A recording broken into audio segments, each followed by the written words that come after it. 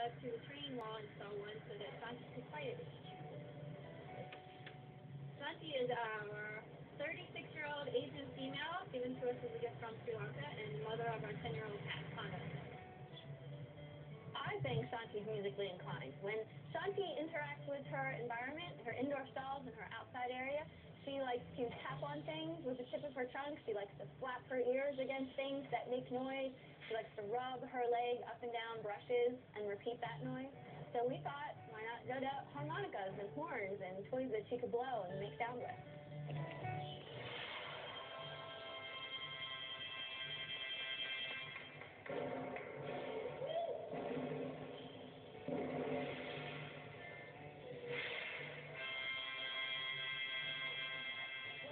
The visitors to know is I don't make Shanthi play the harmonica. Although sometimes in a training demonstration I might put a harmonica up and ask Shanthi to blow through it to show the public what she can do. We also install harmonicas and horns and other noise makers that she's able to interact with, all on her own, for her own pleasure and joy. That has nothing to do with me. I'm not even around sometimes. Keepers are off doing other things, and she's playing a full-on song that she's come up with all by herself.